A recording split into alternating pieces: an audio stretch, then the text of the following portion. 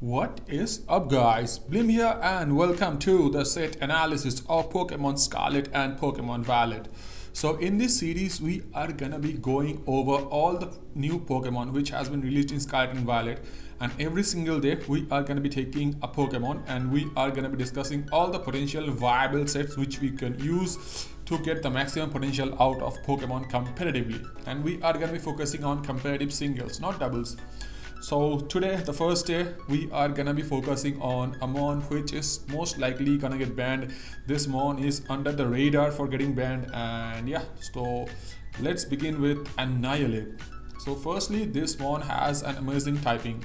This mon shares its typing with pseudo legendary Marshadow, which, if you don't know, if you haven't played like early Sword and Shield OU, Marshadow was firstly allowed in Sword and Shield OU, then it got banned, quick banned in just 4 days because it was absolutely broken. And now coming in Scarlet and Violet, we got the second ghost fight Pokemon, which is Annihilape. First, let's have a look at this mon stats and let's have a look at the first set. So this first set takes advantage of this mon's, every stat of this mon is very good. It takes advantage of this mon's HP and speed. So this mon has got one of the most highest HP in the whole game. Base 110 HP, yeah, you know, like it's very high HP stat. Only a few mons have an HP stat above 100 and this mon has like way above that. And why I say HP stat, because this mon gets a very rare move which only a few mon gets. So that move is called Final Gambit. Now what does this move do? This move is a suicide move. So if you click this move, you are gonna die, and the opposing Pokemon who is in front of you, they are gonna die as well. And how much damage it will do? It will do damage equal to the amount of HP you currently have on that turn. For example, turn 1, you send out Annihilape, and you have 424 HP. You go for the move, this Final Gambit, you are gonna faint, and then the opposing Pokemon, they will lose 424 HP from them. Basically, it's a guaranteed kill because only a handful of Pokemon has an HP stat over 110, being Dondanzo and Blissey and stuff. And so you are gonna be destroying 97% of the Pokemon in the entire Scarlet and Violet OU tier. And you should always run a choice scarf with this set because you don't want to take damage and then go for the Final Gambit. So we have max speed choice scarf and max HP because we want to get those quick Final Gambits.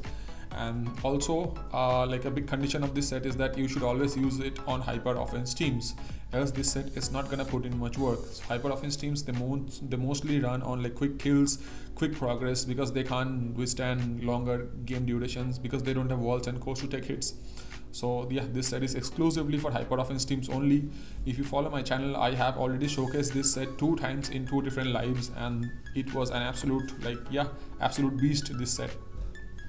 So yeah, we have this choice scarf, max HP and max speed. You should always go Jolly Nature on this, and then the remaining 3 moves like U-turn, Close Combat and Shadow Claw, these are like filler moves because 99% of the time you're not going to be clicking these 3 moves. But still you can close combat. I have clicked close combat myself a few times because like people think that they have the Chi-Yu on front, they have the Chi-Yu or the Chain Power, they will have that, and they think that they can outspeed us and potentially kill us off with a Specs Overeat or a Specs or a Choice Bandit Crunch. But to our surprise, like yeah, close combat is a guaranteed OHKO.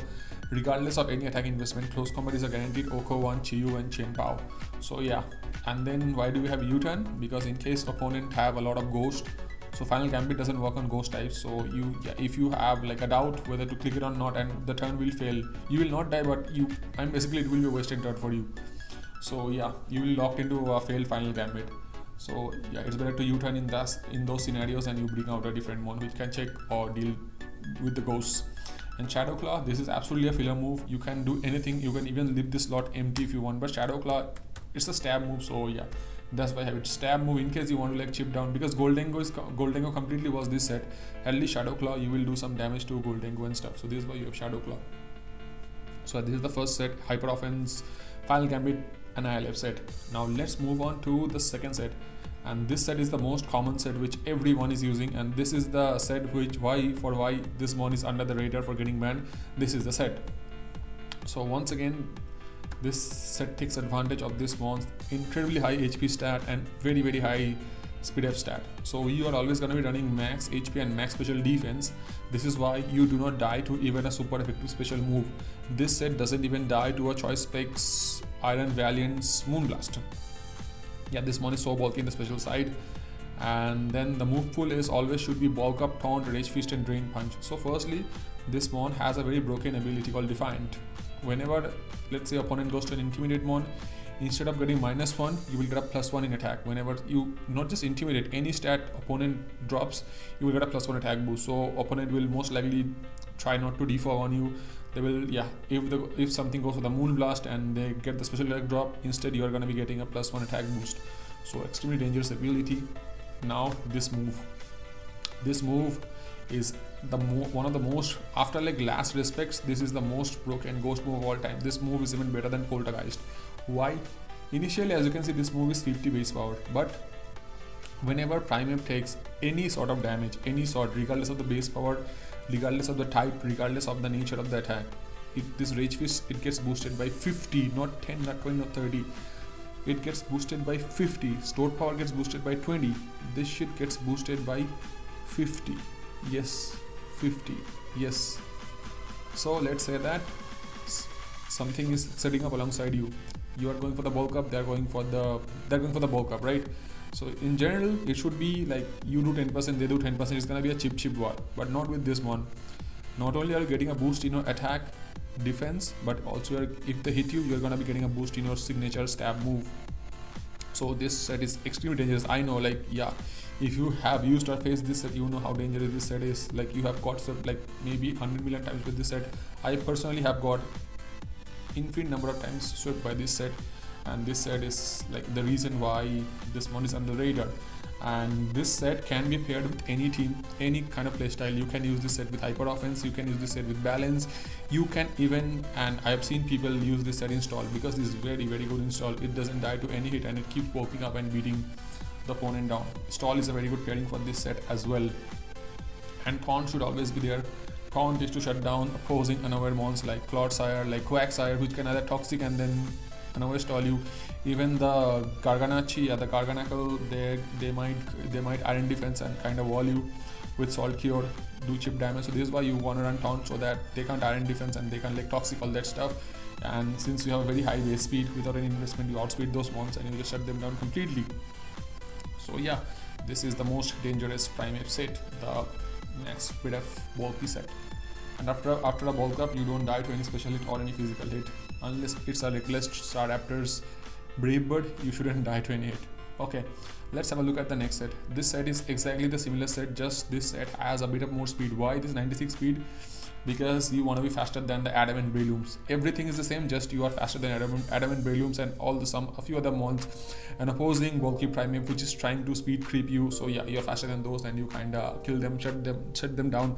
Shut down a Breloom by taunting on the spore, bulk up on their face so that Bullet Seed doesn't OHKO you. Yeah, Choice Banded Bullet Seed OHKOs this set. If they get 5 hits, you're gonna get OHKO'd. So have to be kind of careful versus that. This is why you can bulk up faster and you can like drain punch into obliteration them. So yeah, this set is the same set, just a bit more speed. Now, always, yeah, one more thing I forgot to say, that the Terra type should be water. You can run water. I have seen people run flying. So water flying is a very good Terra typing for this one, but mostly people run water. Yeah.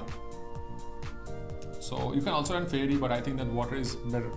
Because like I have seen like what is called Chain Power. Chain Power tries to Icicle Crash flinch this mon down.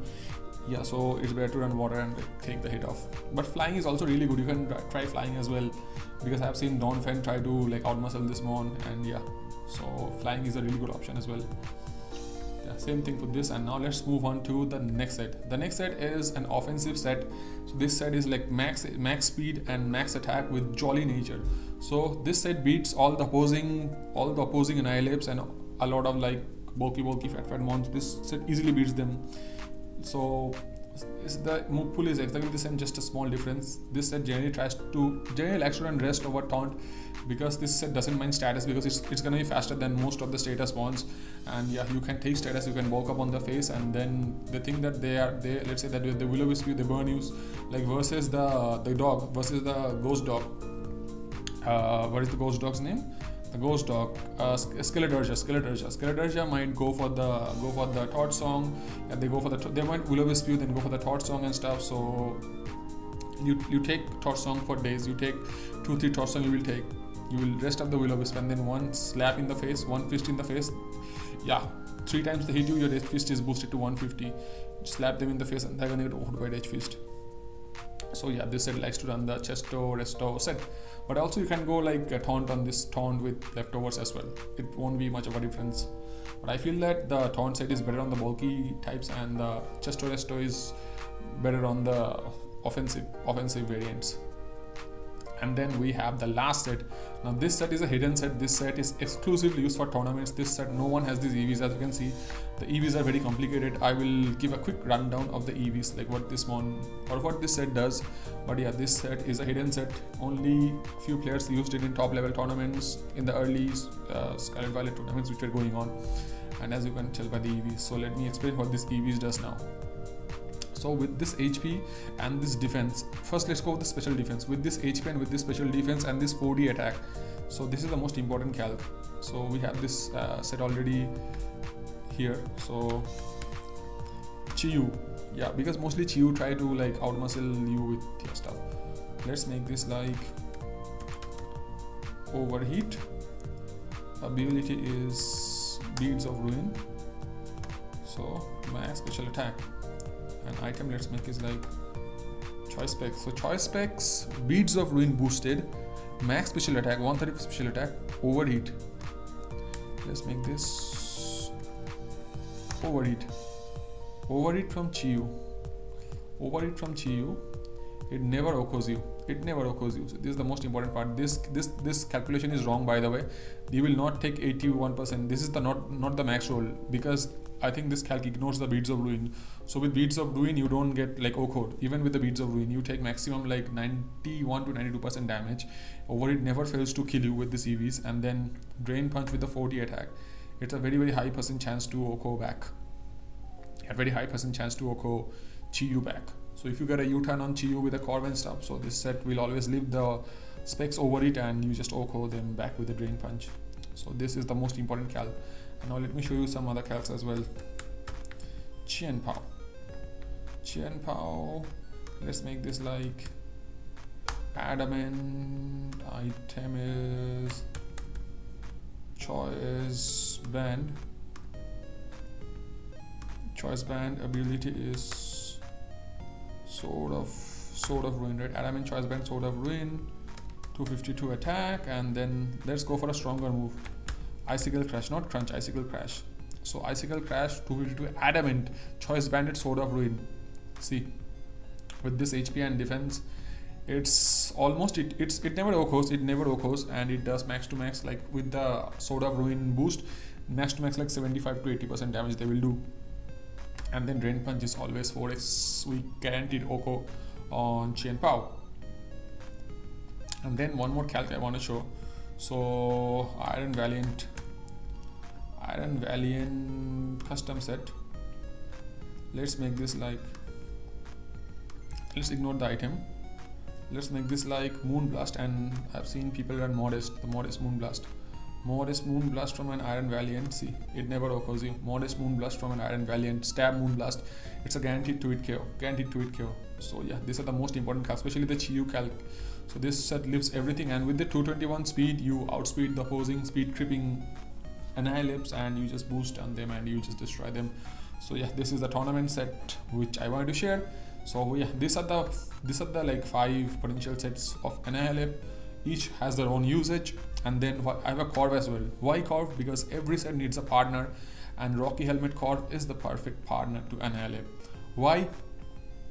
Because this one Annihilape, it's kinda checked by Brave Bird Corv, then the crunches from Qianpao, all this sort of stuff can be a bit annoying. This is why we have Rocky Helmet Corv to chip them down. So whenever Corv goes for the Brave Bird or goes for the U-turn, you bring a Corv in, get that chip. Whenever Qianpao goes for the crunch, you bring the Corv in, you get the chip damage, you U-turn out, and then it helps Annihilape so much, you know.